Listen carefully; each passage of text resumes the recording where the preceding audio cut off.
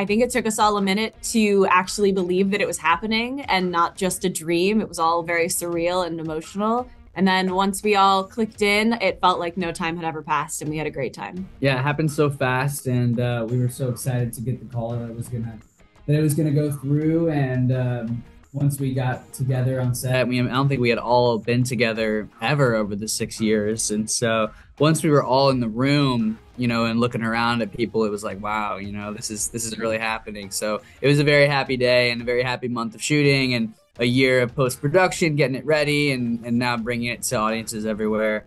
Tonight / tomorrow is, it's all paying off. So it's really, really exciting. I think my character changed a little bit. He kind of got obsessed with being famous, being a big shot superhero, and kind of forgot, why he wanted to become a superhero in the first place. And so I think it's kind of universal, and I think we all get caught up in the minutia and the glitz and glam of things. And you gotta remember what your purpose is, and that's kind of Max's arc during this movie.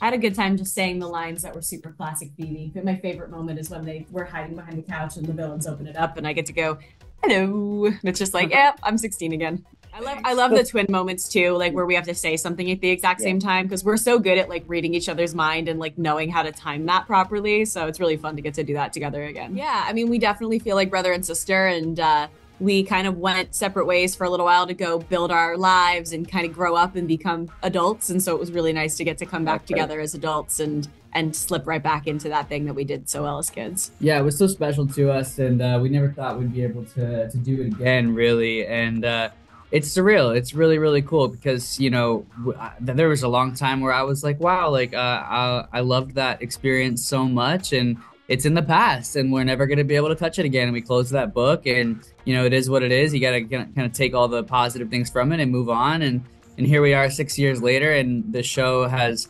done so well and transcended across so many audiences, and especially with streamers and COVID happened, everyone was watching it online, and it allowed us to come back, and it's really, really amazing. It can be hard to find the balance between living life in your real life and enjoying social media.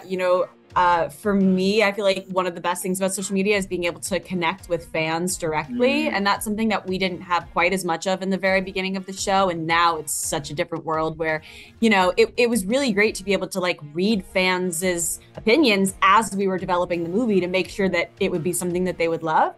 But you do also every once in a while have to like put your phone down and just be with the people in the room around you. Touch grass. Touch grass, as it were. Yeah.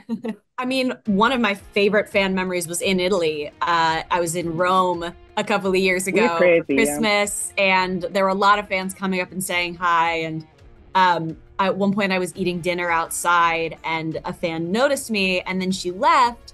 And she came back and she brought me a little Rome Christmas ornament that I had almost bought myself earlier in the day, and I had decided to wait. And she bought me this little ornament, and it sits on my Christmas tree. And every year I get to look at it and get to remember how awesome the Italian fans are. I know Jack's had amazing experience with the fans in Italy too. So you guys are awesome. Yeah, seriously. I mean, Italy has been like a very, very top country supporter of the show. When I went there a couple of years ago, it was just insane. It was unlike any other place I've been ever. I felt like, like crazy. So we'd love to come back. Yeah. We'd love to spend more time there and meet Italian fans. So just thank you to everyone out there who's supported over the years, and we hope that you really enjoy the new era of the Thundermans.